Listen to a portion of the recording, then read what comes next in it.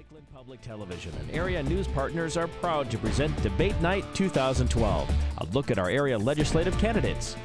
And now, the State House of Representatives District 5A debate. Your moderator tonight is Roy Blackwood. Good evening. Welcome to Debate Night 2012. 11 debates over 4 nights.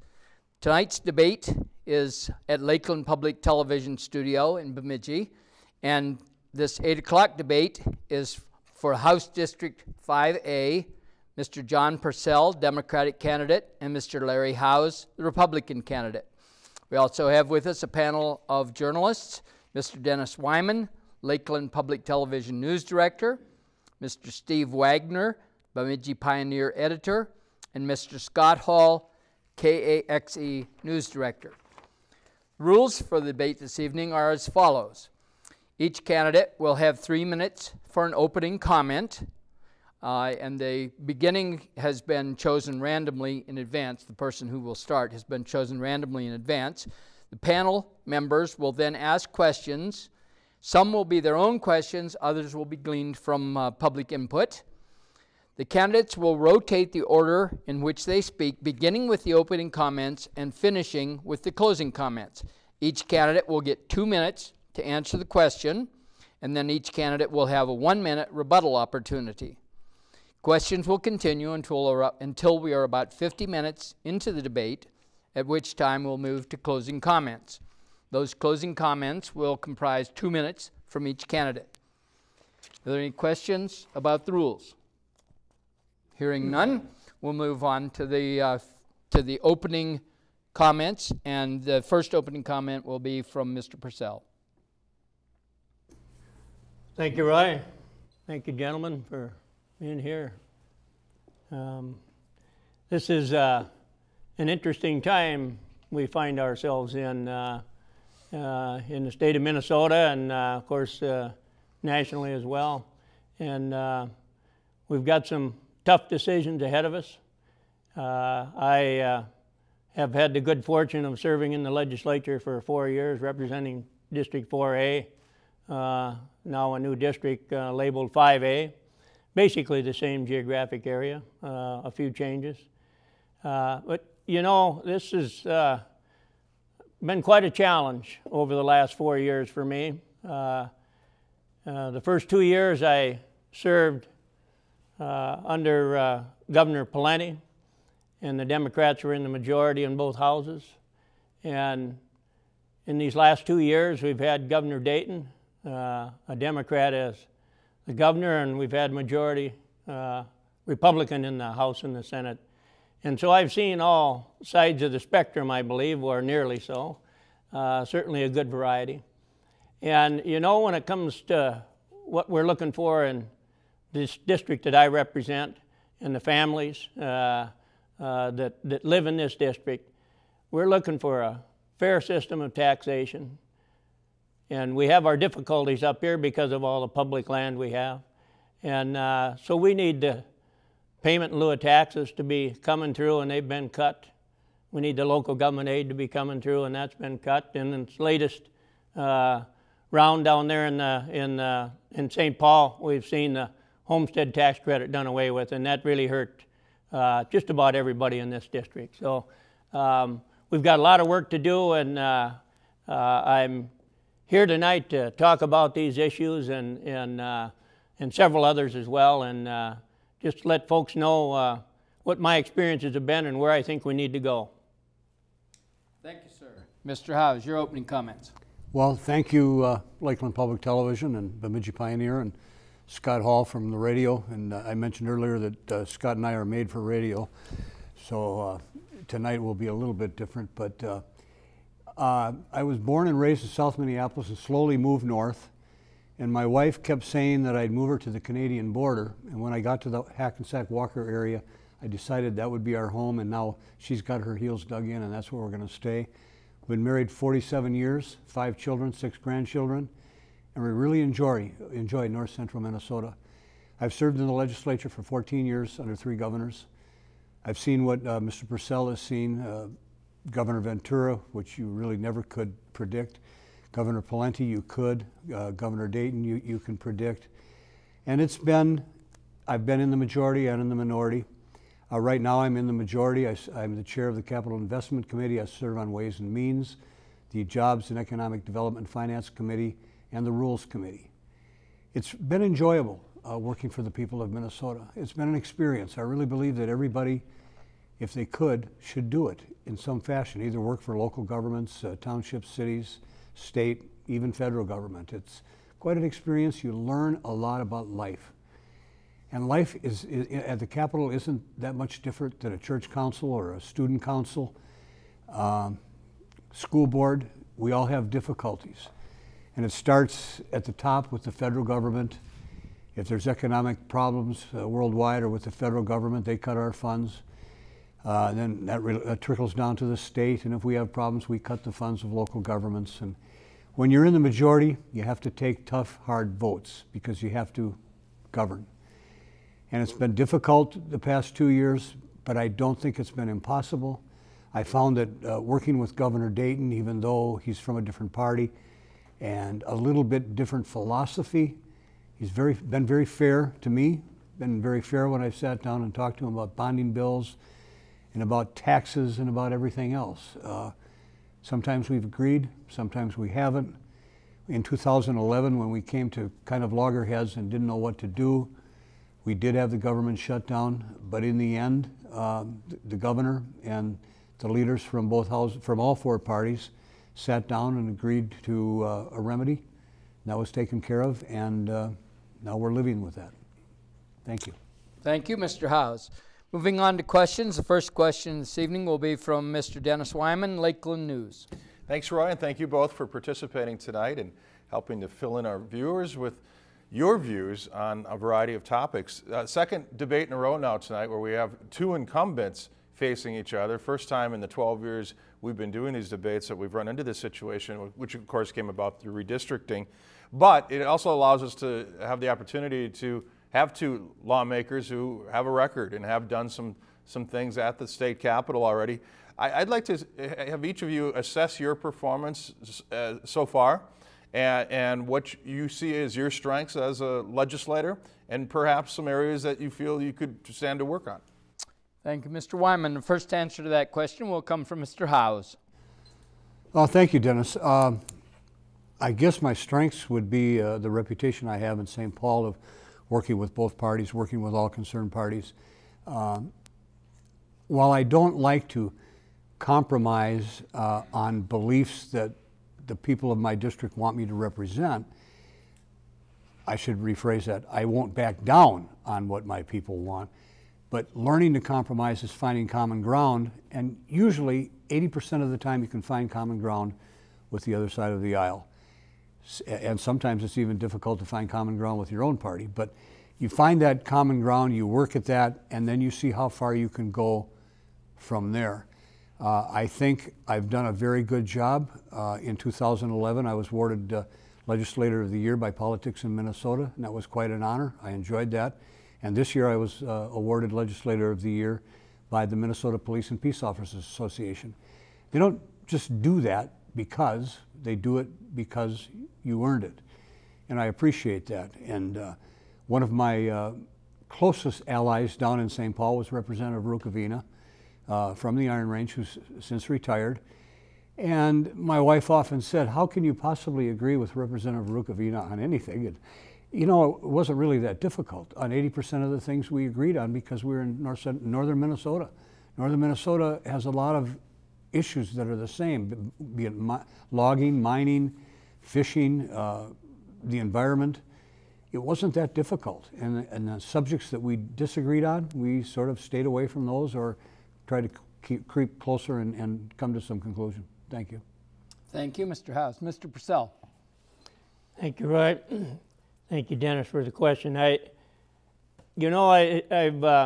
tried to assess in my own mind what I think my strengths and weaknesses are. I do believe I can stick with my convictions fairly well, and have expressed that on the House floor. I've spoken to a number of issues over especially the last couple of years when we've had some very challenging situations develop.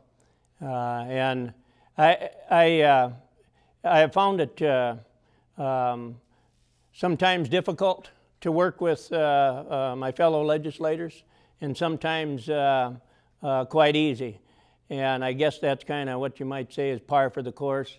But one of the bigger difficulties that I've experienced is in this last legislative session, and it was very challenging. I think it was challenging for all of us, for sure. And the government shut down, and you know, there's not a whole lot of reward when you're going through a biennium that's the government is shut down, and we end up with, you know, we borrowed money from schools, and you know, we've got a deficit we're going back to in 2013-14 here. But one of the things has certainly been trying to overcome some of the bad legislation. And what are we going to say about legislation when it does come up? Do we really speak our convictions about some of these legislative activities? Do we really go after some of these things? And I think I do. And you know, aquatic invasive species was mentioned earlier, and that's a pretty big deal for us up here in northern Minnesota, protecting our lakes and waters. And that was something I really tried to go after. So that's just an example. I think I'm good at that. Thank you, sir. Mr. Howes, any rebuttal? I don't think so. Okay. Mr. Persell, anything else? No.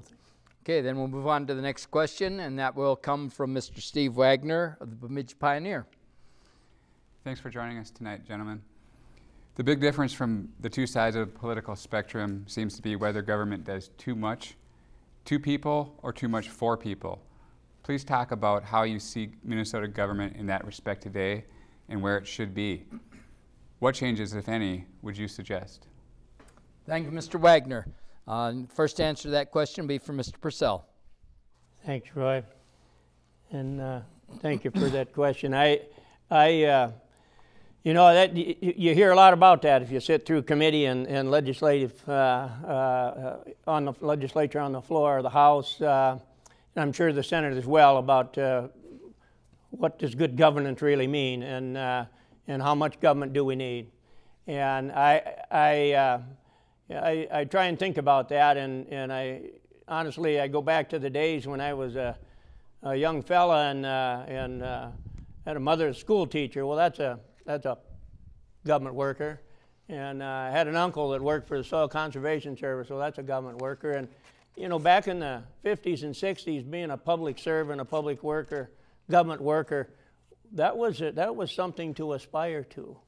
And we certainly seem to have turned that on its head, and in a lot of ways. I mean, government workers get just maltreated, I think, quite wrongfully so, by those who think, well, the government's too big. And so I think we need to refocus. There definitely are services that our government needs to be there for us, you know, our transportation, our infrastructure, et cetera. And of course, you know, moving up in the larger arena, our defense, our military. And as a proud veteran, I can't forget that. But our government definitely needs to be there for us for the basics. And I think we've endeavored to bring that about. But we have to be there for the children, for the education system. And we've really gone backwards on that in the last 10 years or so in Minnesota. And we've cut back on spending that we should be putting out here in Minnesota. LGA and PILT I talked about earlier. And getting these funds out here to Minnesota so outstate northern Minnesota has a good opportunity for our kids to get a good education. That's just an example, I guess. Thank you, Mr. Persell. Mr. Howes. You know, I hate to say this, but I'm going to agree with John on a lot of the things that he talked about. The real main responsibility of Minnesota government is schools, educate our children. Roads and bridges, public facilities like wastewater, drinking water. And we do have to have rules, and we do have to have laws. Now, some would say we maybe have too many laws, too many rules. And I think we probably do have too many rules in some areas, but we also need to have, and I think Minnesota's one of the top states, is recreational activity. And what I mean by that are the outdoors, the forests, the lakes, the streams. My wife loves to kayak. In fact, she was just in Bemidji yesterday kayaking from up to the head of the Mississippi headwaters. And biking, we have a lot of trails. That's great. That does cost money. Government pays for it. Do we do too much of that? Personally, I don't think so. There may be some waste here and there, but I really think we do a good job. If you go to the state of Texas and if you like to hunt, you have to pay a small fortune just to hunt because there's no real public property. Where in Minnesota, we have a lot of public lands where we can hunt. We have a lot of lakes where we can fish. Now, with regard to too much government, maybe we've got too many rules from the PCA. Maybe we've got too many rules with permitting in many different areas, building codes, different things that can be looked at and looked at again. Too many different agencies that don't talk to each other. They don't work together. Sometimes you have to go through 2 or 3 different bureaucracies just to get one project done. I think the state of Minnesota is doing a reasonably good job in spite of the economy. I know that our unemployment is well below the national average. Jobs are coming back above the national average. So for the most part, I think Minnesota is a great place to live. People still move here, and I certainly still enjoy living in Minnesota. Thank you, Mr. Haas. Mr. Persell, any rebuttal? No. Okay, then anything else, Mr. Haas? No. Okay, thank you. Then we'll move on to Mr. Hall for the next question. Thanks, Roy. 2 years ago when we were here, we were talking about $5 or $6 billion deficit. Both of you were looking at if you were reelected, and you were. And I know that the biennium before that, we also were looking at deficits. And over those last 4 to 6 to 8 years, the state has balanced the budget with a lot of one-time borrowing from school funds, from shifting and taking local government aid away from local businesses, or excuse me, local government units, counties and municipalities. And also we've seen property taxes go up a lot locally to make up the difference in the loss of local government aid. So is there a more stable, less one-time approach to government budgeting that you think we can get back to? Thank you, Mr. Hall. First answer to that question will be for Mr. Howes. Oh, I'm sorry, I thought I was second. Thank you. Yes, it was very difficult to balance the budget, and we did use gimmicks. I'd have to be honest and say gimmicks have been used for at least the past 8 years. There's no getting around it. That's what's been done. Both parties are at fault. I can't blame Democrats or blame Republicans any more than I can blame anybody else.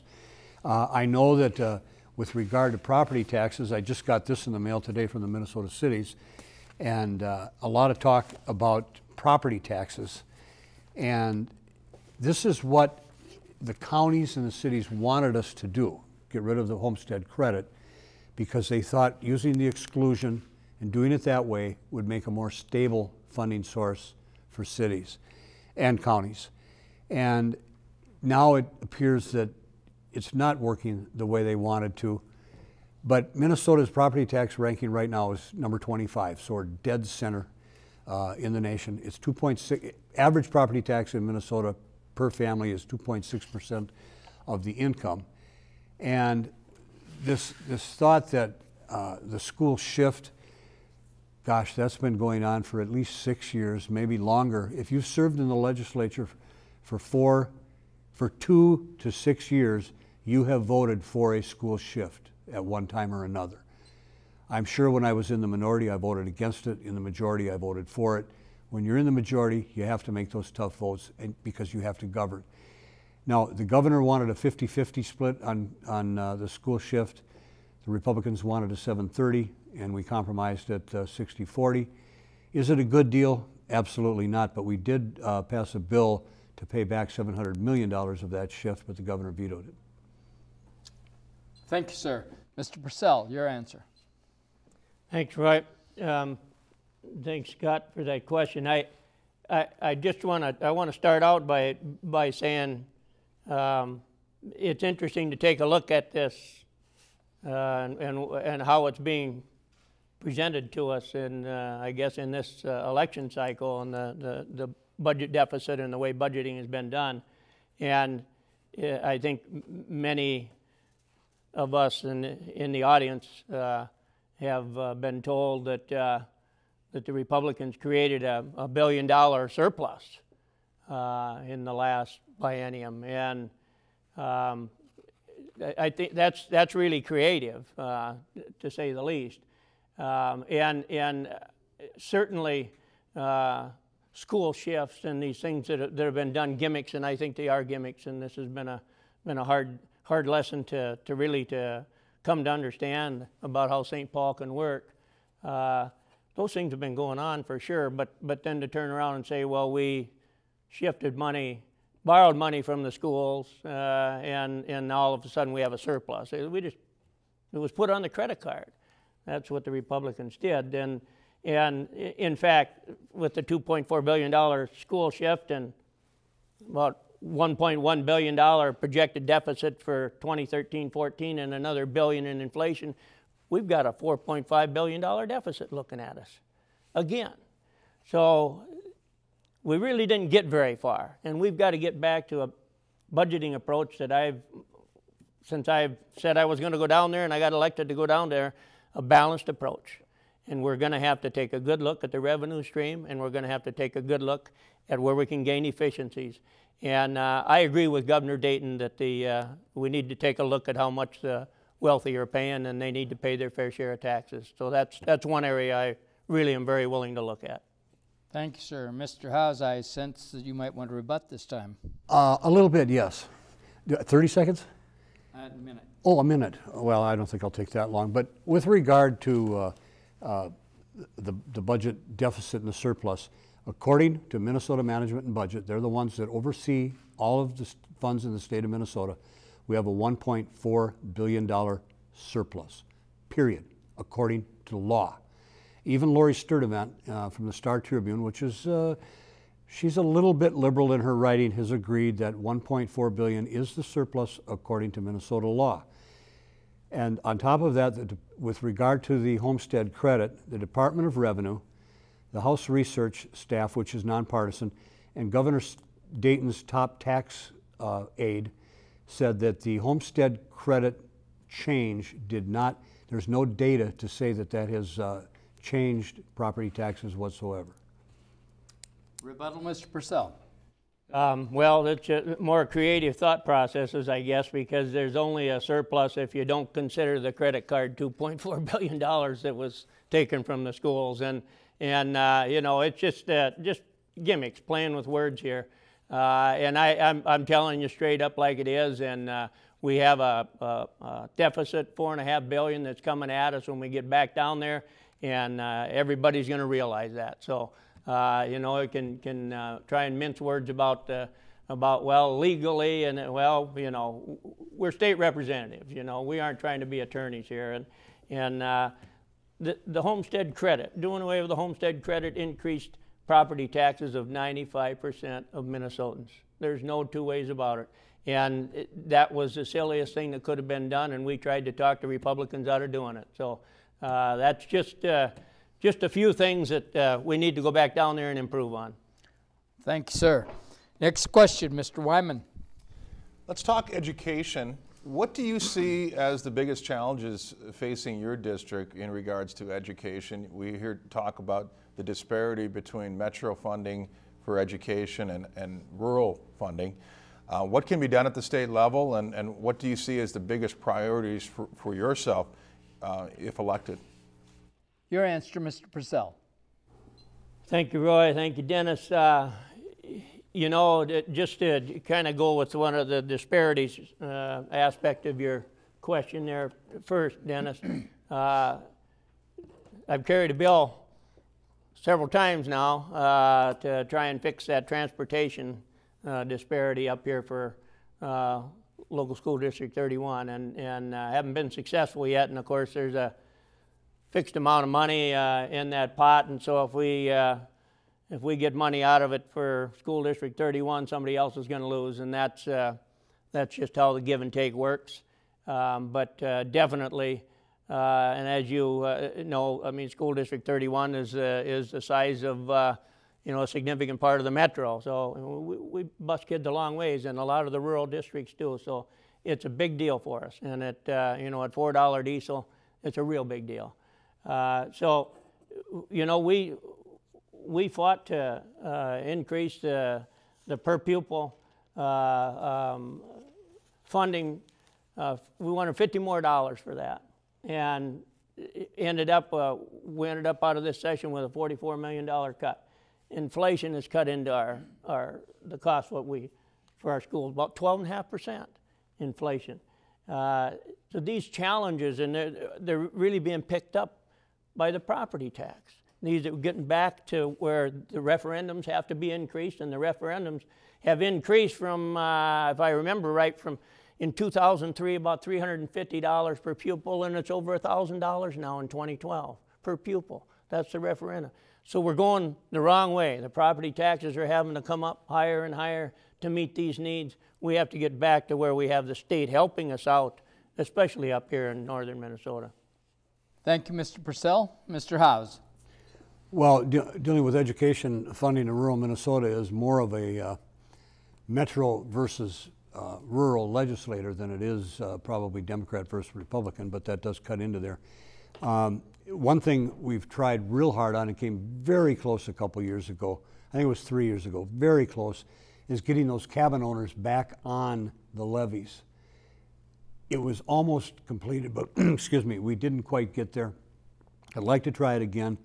Well, we try it every year, but we don't seem to succeed. But that makes a big difference when we have local operating levies. If we could get those cabin owners and recreational property back on that tax roll, that would help a great deal. With regard to transportation, it's very skewed. If you look at the Richfield School District, they get far more money for their transportation needs per pupil than we do here in Bemidji, and we put all the miles on up in here in Bemidji versus what they put on in Richfield.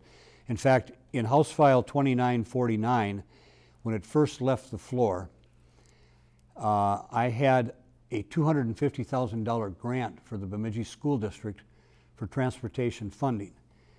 Now, I voted for it, Representative Ward voted for it, the lead Democrat, Mindy Greiling, voted for it, but my opponent voted against that bill. And when it went to conference committee, it was taken out in conference committee because they said if the local representative didn't vote for it, then there was no point in keeping it in the bill. So there are many things we can do, and we have to just keep working at it, and rural legislators have to figure out a way to, I don't know, reach out with suburban people to have the numbers over the metro area people. Thank you, Mr. Howes. Rebuttal, Mr. Persell. Well, I just would say regarding the bill that Representative Howell just spoke to, you know, if it would have been the bill that I was carrying, it would have been, I believe, a go all the way. But I can't speak to the particulars of the bill. But I can tell you that my fight for education in northern Minnesota has been second to none, and I'm going to keep after it if I'm fortunate to get reelected. Thank you, Mr. Howes. Anything else? Well, I won't take away the fact, John, that you're not a fighter. You are a fighter. I'll agree with you, but you did let this one slip by. You didn't vote for it. I don't know why. And the bill did become law. It was signed by the governor this year towards the end of session. I guess you'd have to read the bills entirely to make sure you don't make that mistake again. Thank you, sir. Next question, Mr. Wagner. As you both know, there are two amendments on this year's general election ballot, one addressing marriage, the other one with voter ID. How do you stand on each of those amendments and why? And on the voter ID amendment, what provisions do you favor to implement it if it is passed? Thank you, Mr. Wagner. Mr. Howes. I voted for both of those amendments, and I support them both. The people of my district overwhelmingly support the voter ID, the photo ID. And I would say with the marriage amendment, probably 60% of the voters in my district support the marriage amendment. I think it's the right thing to do. There is such a thing as civil unions, which are legal, binding, and can work well, and I'm not opposed to that whatsoever. It's one of those issues, I think, both of them are, that we needed to put to the people. It's pretty important. Now, with regard to the photo ID, I believe, like others believe, that voting is a right. It's a right if you're a citizen of the United States of America. It's a right if you're 18 years old. And it's a right if you live in that particular precinct where you're going to vote. The only thing we're asking is that people show they are who they are. And when you do that, that's got your address on there, it's got the precinct. I don't see a problem with it. I know the tribal government believes there was a problem with it, but in 2002, I passed a bill that allowed tribal IDs to be used for voting in Minnesota. And the constitutional amendment says government issued photo ID. Tribal government is a government. That is a valid ID. And I also believe that rural Minnesota that do mail-in ballots, there is a very easy way to do that, but there's not enough time to explain it. Thank you, sir. Mr. Persell.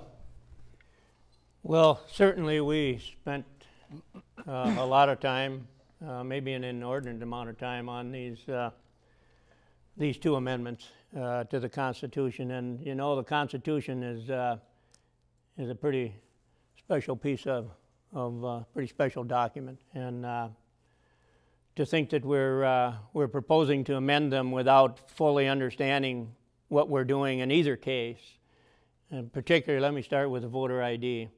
Number one, we've heard over and over again that voter fraud, which photo ID is intended to fix, is virtually non-existent in Minnesota, virtually non-existent. And so trying to fix a problem and that doesn't exist it just doesn't seem like it's good taxpayer dollars being spent, and this is going to, if it passes, it's going to cost tens of millions of dollars, upwards of $100 million. Why we want to do that and not, you know, spend that money on our schools or something else is beyond me. And this is coming from Republicans. I mean, they passed this because they didn't want the governor to have a shot at it, because he would have vetoed that, both of these amendments. So that's why they did this. That's why they went the way they did. It is a threat to the tribal ID, this voter ID, this photo ID. It says it says government issued. We offer an amendment that should say government approved. Then that would have we speak for the state government. We don't speak for any other government. And when Representative House says, well, it says government issued, that means state. We don't speak for any other government. We don't speak for the feds or any other government. That means state government.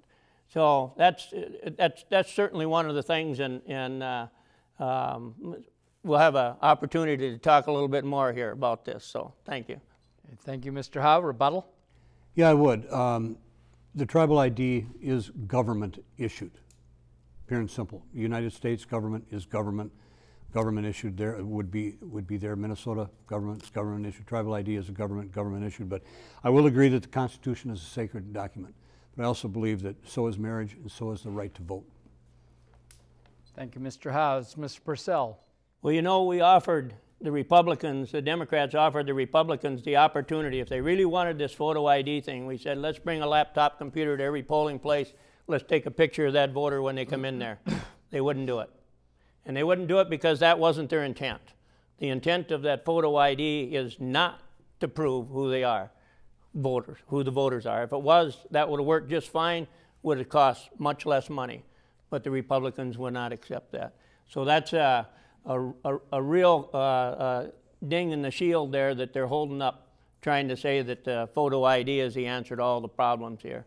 With regard to the marriage amendment, I do not support it. I don't believe we want to put something like this into our Constitution. I just the liberty, we have liberty in this country, and by golly, if we're going to put something like that in the Constitution, we're restricting some fundamental liberty. Thank you, sir. Mr. Hall, next question, please. Yeah, thanks, Roy. How would you describe healthy, good relationship between the state of Minnesota and our Indian people, not just the tribal governments, but the Indian communities? Thank you, Mr. Hall. Mr. Persell. Let me make sure I understand the question. How would I describe the relationship between the state? Healthy and appropriate relationship between the state and tribal governments and tribal communities. Well, some days it's good, some days it's not so good. I would say it's tenuous. I've had the good fortune of working on Leech Lake Reservation for 34 years. So I've been around tribal government and more than just the Leech Lake government. I believe that the process has evolved, and I mean, go back to Indian people got the right to vote in 1924. I mean, there's been a suffrage that's happened here, and you may recall. I recall my first racing partner, Lawrence Wadena, telling me stories out there in a canoe. We're out there racing, how he come back from WW2. He was a Seabee over in Japan when they were mining the harbors before they dropped the bomb. Come back from WW2 and he couldn't go in the bars to drink as an Indian man. And I could hardly believe some of those things, but it was true. So we've really evolved and coming forward. And the government-to-government relationships have been improved, to say the least. Cass County and the Leech Lake Tribe, I think, is an example I would hold up as one where the county and the tribe have come together to do many good projects, especially in the last 8, 10, 12 years, and really working together. And I've been involved in a number of these projects, and I'm quite proud of it. So I think, depending on the issue, the relations are good or they're a little bit tenuous, and we still can improve.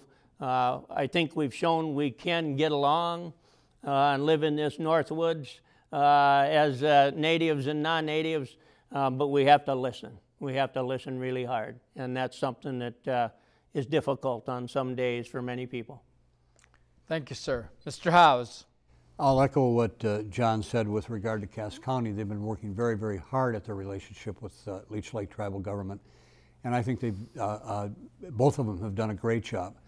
I can't speak for the BIA because I don't know how that relationship works and how well it is, but usually if there are issues, it's usually with the federal government. And I know that Cass County has worked well together. The court system has worked well with drug violations and things like that. I think right now the biggest, hottest issue is locally with one of the stations, well, maybe several stations on the reservation or owned by the reservation are selling a cigarette brand. I think it's called Seneca, that's made by a tribe in New York, and they're not charging the taxes that you would normally charge, so they're like half the price of any other cigarettes sold, which, if that's one of their most serious issues for the time being, I would say we're doing a pretty good job. Okay, thank you, sir. Mr. Persell, any rebuttal? No, thank you. Okay, Mr. Haas. All right, then we move on to our next question from Mr. Wyman. According to recent census data, much of your district has a higher poverty rate in comparison to the rest of the state. If elected, what would you do to help create jobs and bring jobs to the area? Thank you, Mr. Wyman. Mr. Howes. That's the first time I've heard that, Dennis. With the new district, it's difficult to get everything, all that information as fast as you need it, but that's very interesting. I know my old district, 4B, had pockets of great wealth and pockets of poverty, so it was always difficult to make all that work. But I hate to say that, but jobs is a big issue. Jobs. We need to create more jobs at a living wage, not something that's $7.50 an hour, but something that's over $10, maybe $12 an hour. That would help a great deal. We don't have a lot of manufacturing in our area, but we have some of the best companies. Man Lake Bee Supply in Hackensack started as a small company. It's rather large. I think it's the largest beekeeper making company in North America. Cavcom in Walker does special things with hearing aids in the construction industry where there's a lot of noise. They're growing. They're doing a great job. I know that the Cass County Economic Development Corporation does a fantastic job with finding places where someone that wants to start a business can start a business, find a building, find the funds, find the way through the maze of creating a business and making it work and being successful. And I think they've done a great job. Hunt Technologies in Pine River has been part of the job zone. They've done very well, although it's my understanding now that the Department of Economic Employment is having issues with the job zone and some of the language, and that was done years ago, and we have to fight that battle. But create more jobs in this area, provide more jobs in tourism, and keep tourism up there, keep our lakes clean and plenty of walleyes in the lakes, and we'll continue our tourism. Thank you, sir. Mr. Persell. Yeah, thanks. I'm just going to take off a little bit on the last statement there by Representative Howes, and that really the fundamental job creator, if you will, in northern Minnesota is our environment. And here in the lakes of woods and trees, and we have to work really hard to keep our environment in clean enough for folks to want to come up here and recreate. And if we do, we have that forever. And that's that's probably why most of us live around here. And so what we do with job creation needs to be in conjunction with keeping a clean environment. And excuse me, and certainly there are some small manufacturing opportunities I think we can take advantage of. As I'm sure many legislators do, you're always on the lookout for opportunities to bring jobs into the district, and I'm no different. I've been working on a number of things. And the renewable energy segment of our market is poised for some expansion, and I do believe we're going to see that expansion. I'd tell a story to some of the rural electric companies that come and talk to us about what all the regulations that they have to put up with and everything. I said, when this is all said and done and you see electric cars running around Bemidji, Minnesota, and around northern Minnesota, and most everybody has one in their driveway, and they come plug them in every night, you're going to be smiling all the way to the bank. So that's coming at us, and that's what we need to really focus on, I think, is some renewable energy while keeping our environment clean here in northern Minnesota. We can bring some manufacturing here. Thank you, sir. Mr. Howes, any rebuttal? No, thank you. Mr. Persell, anything else? No. Okay, then moving on to our next question, Mr. Wagner. Thanks, Roy. A two-part question for you guys. Please describe an attribute you admire most about your opponent, and what is your opponent's biggest weakness? Okay, then Mr. Persell, go first. Tough question. Can we call a friend? Yeah, I guess if I was, I'm just winging it here because Representative Howes and I have not spent very much time together, but I'm very confident that if Representative Howes and I had been in the negotiations to resolve the budget issue, I don't think there would have been a government shutdown.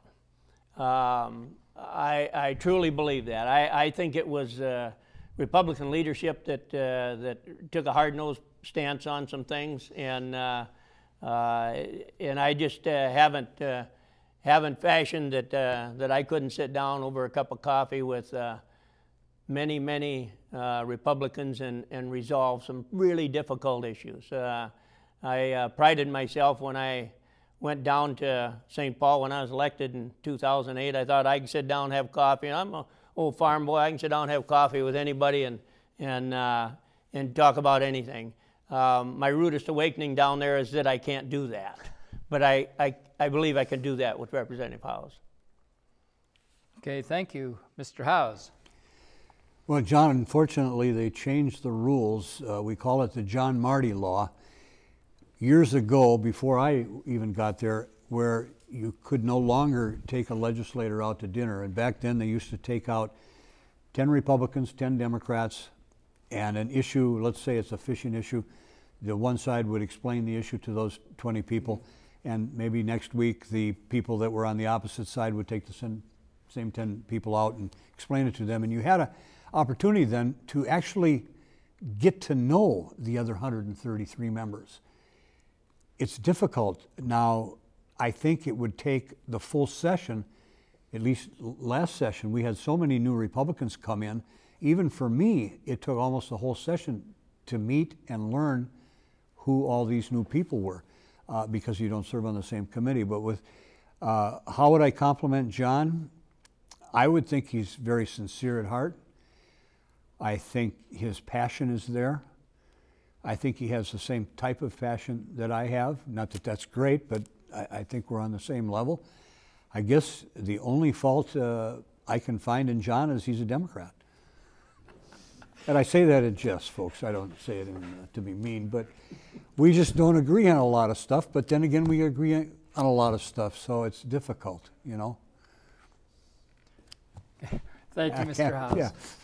Mr. Persell, any rebuttal? I think we'll leave that dog lay. Mr. House, anything else? I will leave the dog lay. All right, leaving that dog lie, then we'll move on to Mr. Hall. All right. Well, healthcare costs are increasing faster than our ability to pay for it. It's becoming a bigger and bigger chunk of the state budget. And now that we know that the Affordable Care Act is legal, and how do you think the state should go about addressing the health care costs and the issues that in terms of insuring everyone in the state? Thank you, Mr. Hall. Mr. House first, please. You know, I'm hoping the state can, but I don't know that states in and of themselves can. I think it's probably a lot's going to fall upon the federal government, which I think is sad that it's going to fall on the federal government. But when my wife and I had our first child back in 1966, I was a laborer working in the Twin Cities, belonged to the laborers union. I think I was making $3.45 an hour.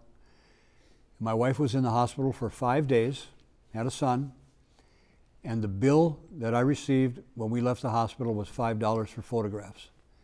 There was no copay, it was $5 for photographs. Now, I'm sure delivering babies are pretty much done the same way now than they were then, but 5 days in the hospital, she had time to recuperate, time to rest. Now, women go to the hospital and they're out of there, I believe, in 2 days, maybe 1 night, 2 nights at the maximum.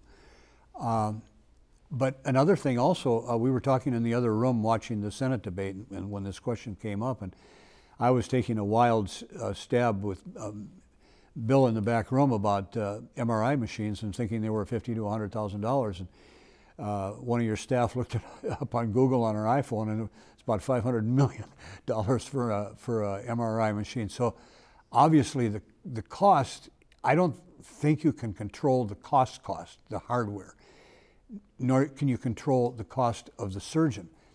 If we open up the market, though, to more insurance companies that can broaden the scope and broaden what you can do, and also allow more choice in what type of insurance you purchase. Maybe my wife and I at our age would opt not to have maternity care, and we could save a little bit of money.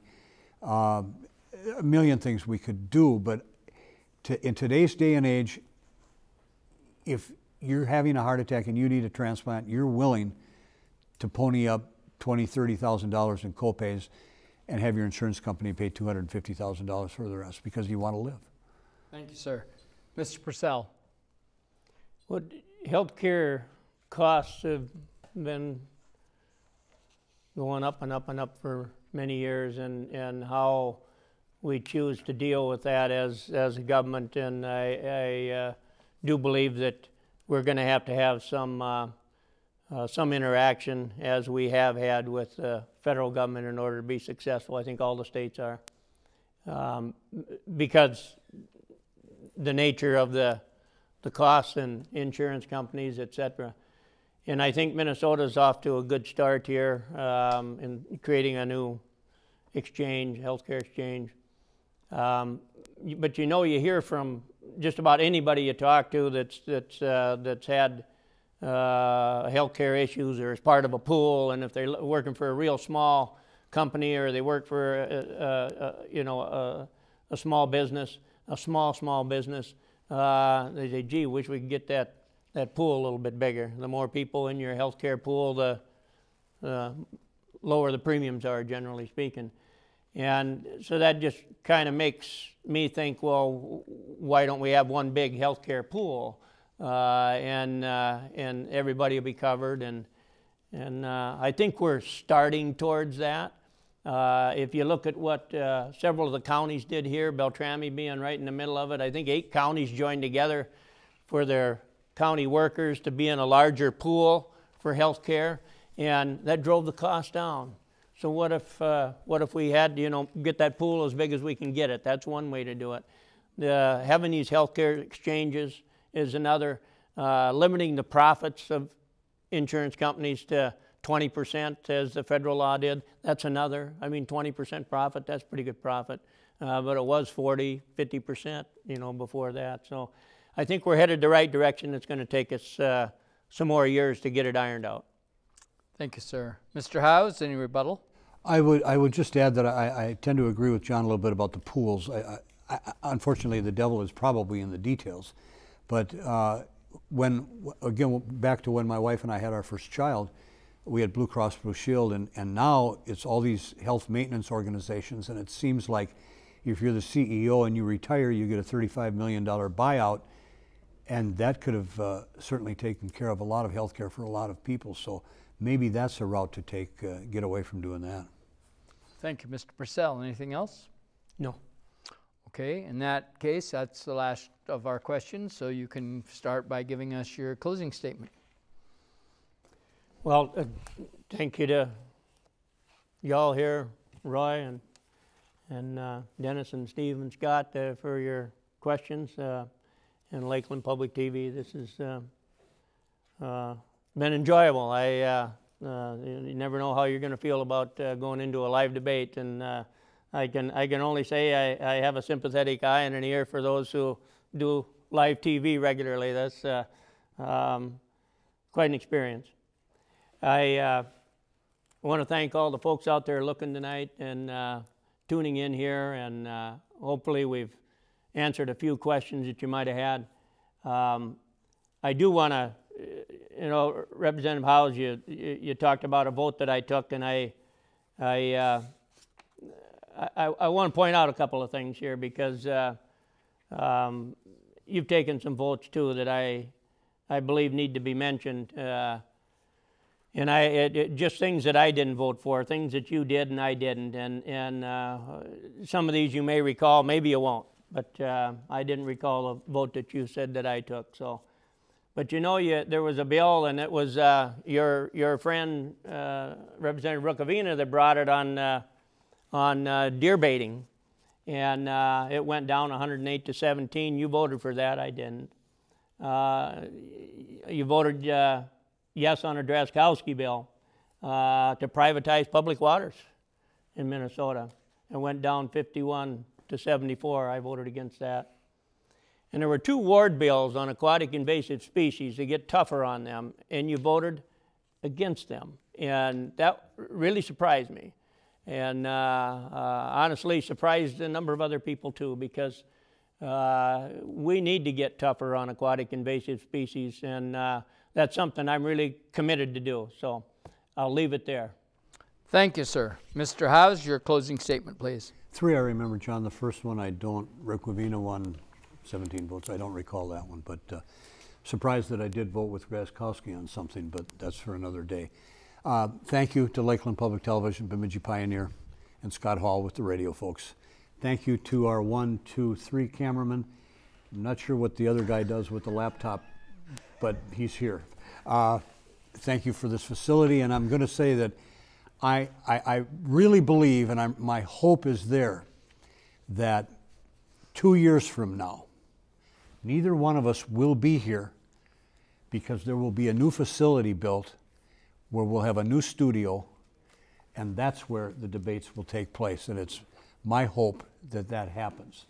Very pleased to be the chief author of that. John was on the bill also.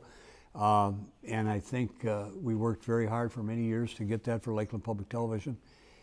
And I'm proud to say that I helped. And I think John should take some pride in that too.